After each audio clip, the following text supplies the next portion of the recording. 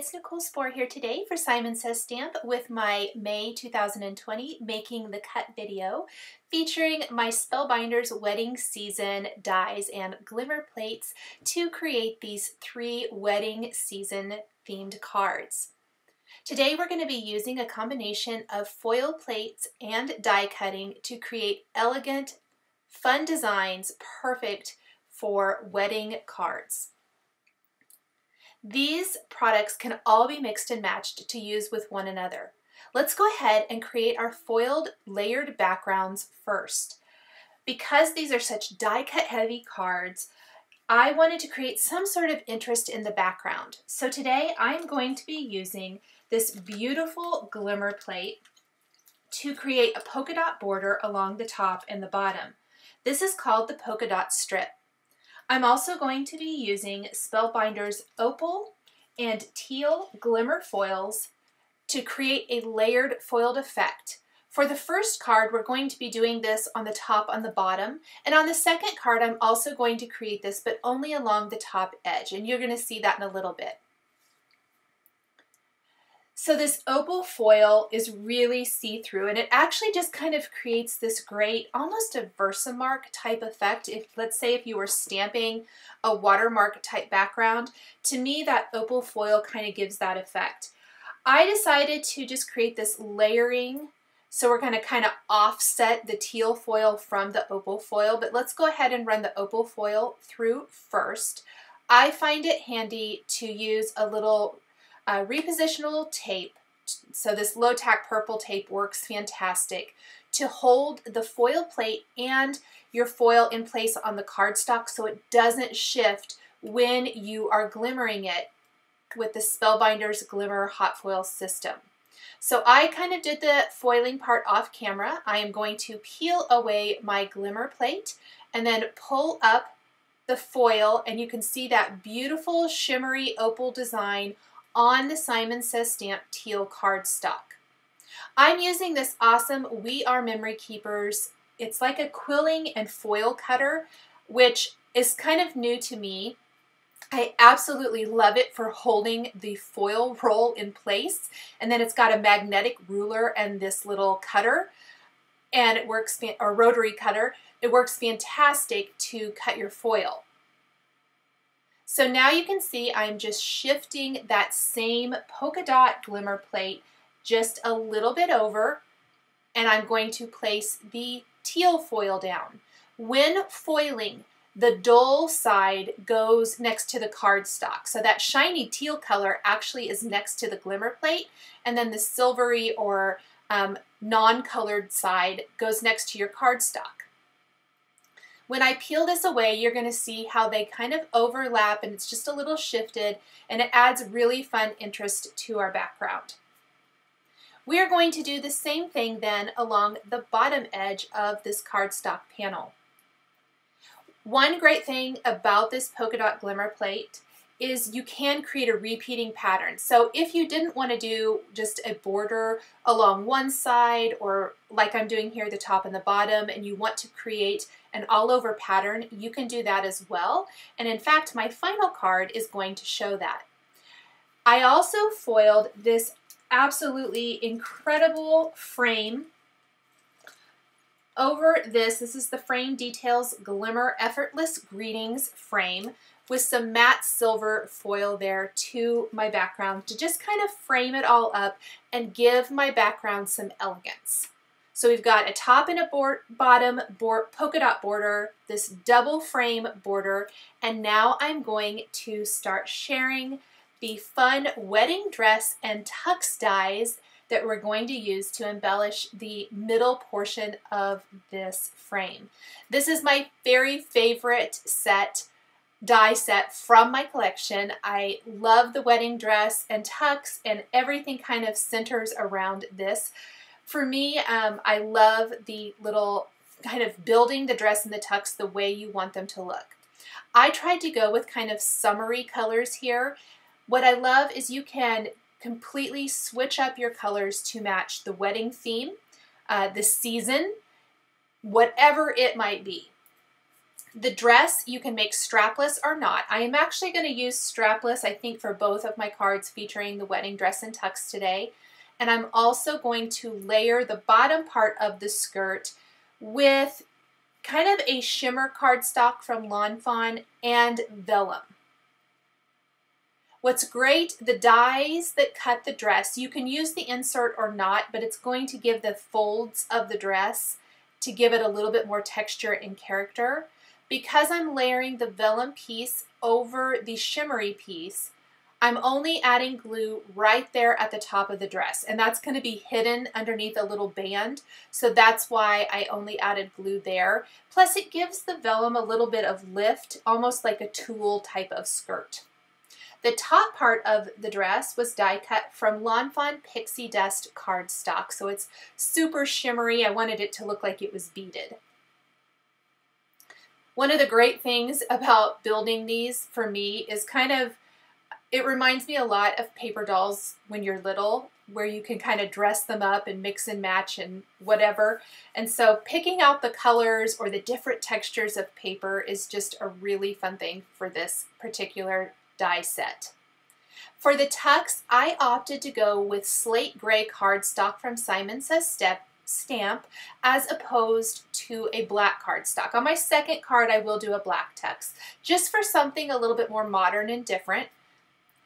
The tux pieces I'm kind of showing you here on camera as I am building them come with the pants, and then the jacket is about 3 separate dies, I believe. So it's the main part of the jacket, the sleeves, and then we have the lapels of the jacket, which I like to do in a contrasting cardstock color. And I used the black shimmer cardstock from Lawn Fawn for the lapels here. Then we have the shirt piece, collar pieces, and then there is a bow tie or tie. And I die cut that from the Simon Says Stamp teal cardstock. For the first card, we're going to use the tie, and on our second card, we'll use the bow tie to not waste any of those little parts and pieces. Then there is a little white shirt collar dies from the shimmer white cardstock that we're going to place underneath the arms of the jacket before we put those in place. I'm using an acrylic block to help hold everything down nice and flat while I continue to build the wedding dress and tux on my card. So the dress and the tux are almost done. There is a little band we want to add to the dress, and then if you want to add embellishment, you can. So we have the little piece that kind of hides the top, or just helps tie in the top and the bottom of the dress. And then there's a waist piece. For this one, I die cut it from vellum. And then one of my favorite things to do is to take the wedding cake set. There's a little bow from this that you can use to decorate the cake, but it also works great as an embellishment on the dress. There's a teeny tiny flower and leaf for the boutonniere, and I've die cut that from some Schoolhouse Red Simon Says Stamp cardstock and some Lawn Fawn Sage Leaf cardstock. To finish off and kind of tie everything on our card together, we're going to do a floral arrangement. This is going to add that nice pop of color to the design. I definitely went bright and colorful for this wedding card set. So for this one, we're going to do some peaches and pinks and red flowers with greenery up at the top and down at the bottom. And our sentiments are going to be foiled strips that we're going to pop up with foam adhesive down along the bottom edge. If you're ever looking for fun wedding color combinations, I highly suggest going to places like Pinterest and maybe bookmarking some of your favorite color combinations. It comes in really handy if you're looking for something a little bit different. That's kind of where I found this particular color combination. I was looking for something different than what I've already done with these wedding season dies. I've done a lot of more traditional or muted colors, and so I wanted to do something a little bit more funky and summery. For this suit jacket, I love using teeny tiny crystal gems to decorate the buttons, and I've used some Honeybee Stamps black gem stickers for that. A little tip for lining up the glimmering wedding sentiments here is, they're called glimmering wedding wishes actually, is to place them on some repositional tape if you want to join different words together to make a strip. So for this card, I'm doing one row that says congratulations to, and then another row that says the bride and groom.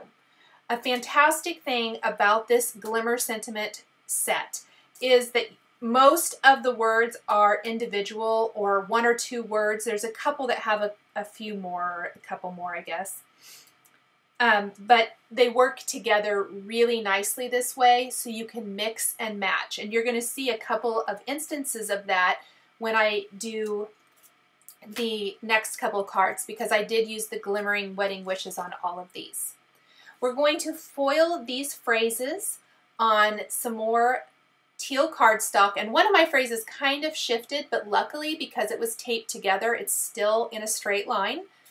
And then I'm going to take the Simon Says Stamp Sentiment Labels dies, one of my most used and favorite die collections. It's a great basic, and we're going to die cut these into little strips, pop them up with foam adhesive, and place them along the bottom edge of our card design.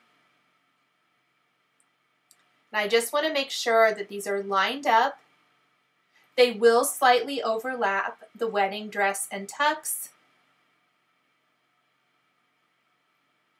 And then to really balance this design, I want to add another grouping of flowers down there near the bottom, and we will adhere this entire panel to a white top fold card base to finish the card design. For our second card, we're going to do a similar design.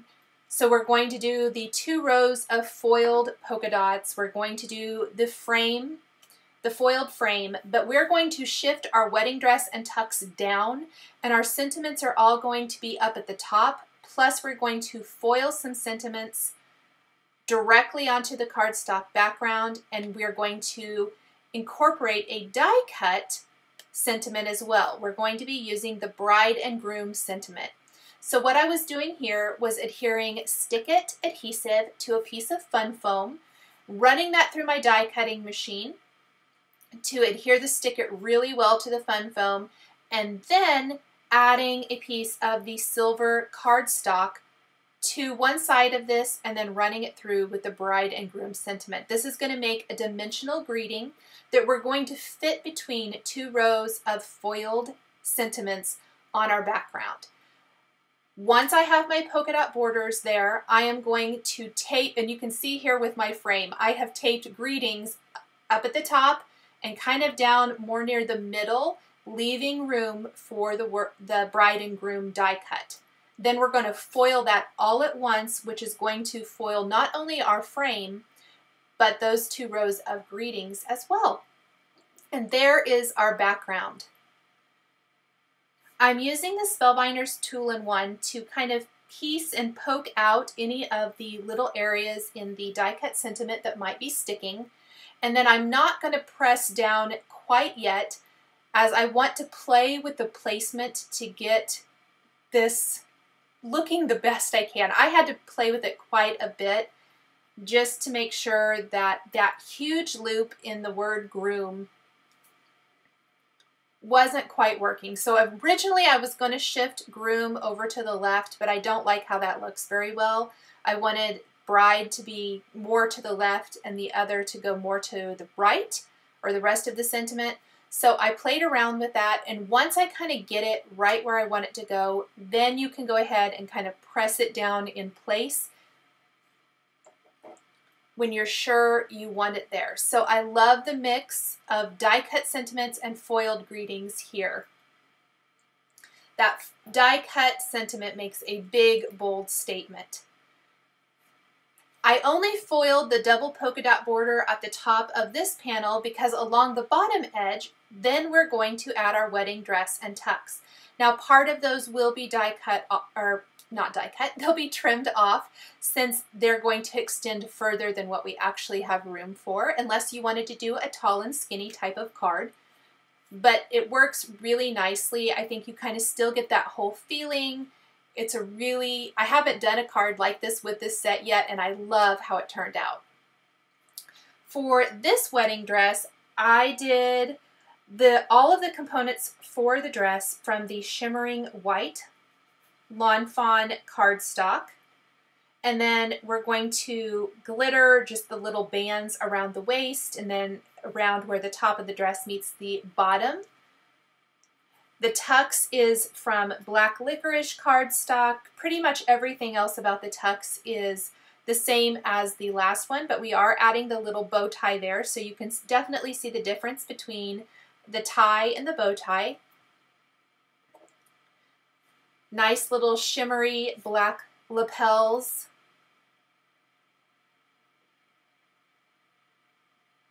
And then I want this card to have a great pop of color, just like the last one. So we are going to die cut a bunch more flowers, and we are going to place those kind of up around our die cut greeting, which is the more, not totally the focal point, but just kind of a little bit more bold on this design than it was the last card. And so we're going to add all of those little flowers around the words bride and groom. We want to make sure and add the boutonniere to the tuxedo, and then finish the center of our flowers just like we did on the last card. I think I forgot to mention these are the Honeybee Stamps Log Cabin Crystal Gem Stickers. For our final card, I foiled the entire panel, and we're going to change what color we're using for the background. This is the Lawn Fawn Sage Green cardstock. We're going to foil that same opal foil we're going to foil the polka dot border all over the panel. So the entire 4 1/4 by 5.5 inch panel is going to have this very subtle polka dot background that is so pretty, and that's going to be the perfect backdrop, pardon me, to really showcase the wedding cake. It's really easy to keep lining this up. I'm just going to add a new piece of foil and keep foiling until the entire panel has this great design. You of course could add a frame if you wanted to. I opted not to add any additional foiling to this one, but you could, I think maybe even in silver for this one would look really, really nice.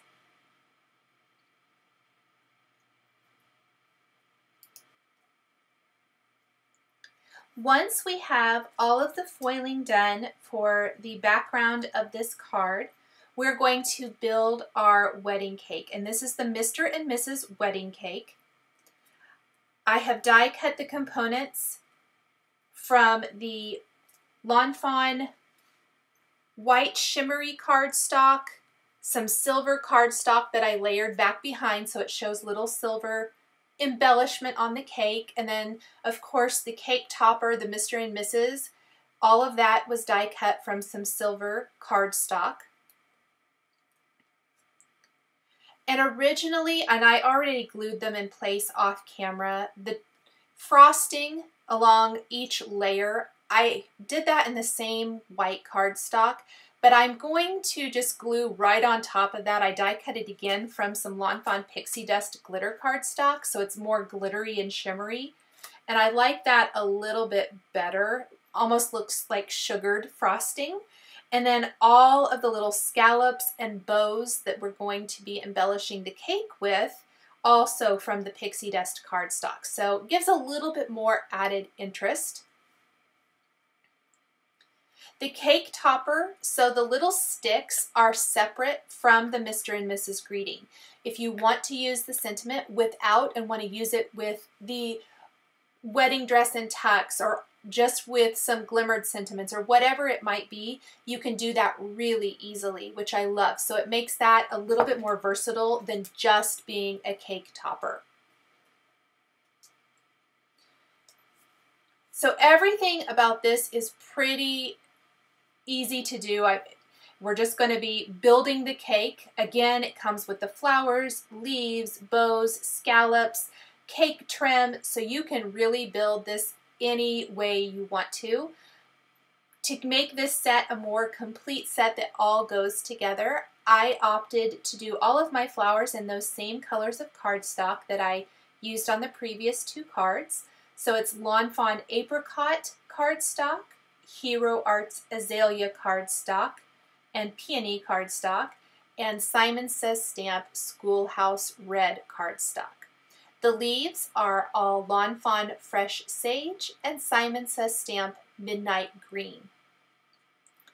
I'm using some craft tweezers and a little liquid glue to build all of these little clusters of flowers to decorate the cake, which adds a great little pop of color all over the design. So pretty and fun.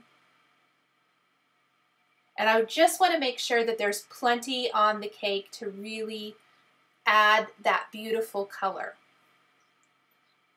Now, if I was going to leave the card as is, so with just the flowers and things that you see here, the great little bows and scallops and the cake topper, I think I probably would have foiled a frame or die cut a frame, or even trimmed this panel down a little bit smaller and matted it on another color of cardstock just to kind of help frame it up a little bit more. But I'm going to foil a couple of rows of sentiments to pop on the top of this card. So for this one, we're just going to foil congratulations and then the words to and the, and use a little bit thinner Simon Says Stamp Sentiment Labels die to die cut each of these into thin strips that we can then pop up above the card so that the sentiment reads, congratulations to the Mr. and Mrs. It ties into the cake topper. So while the cake and cake topper are the embellishment on the card, that also serves as part of the sentiment. And we're going to pop those up with a little foam adhesive. This was the teal foil on the Simon Says Stamp teal cardstock. And I just want to center that right there above the Mr. and Mrs. cake topper. We'll place this whole panel on a white top fold card base, and then I will show you all 3 finished cards really quickly again. So we have our Mr. and Mrs. wedding cake card, the bride and groom card with the wedding dress and tux, and then the foiled greeting with the wedding dress and tux as well. Thank you guys so much for joining me today for this Making the Cut video featuring Spellbinders wedding season dies and glimmer plates. Please be sure to visit the Simon Says Stamp blog for more information. Thanks for joining me today, and we'll catch you next time.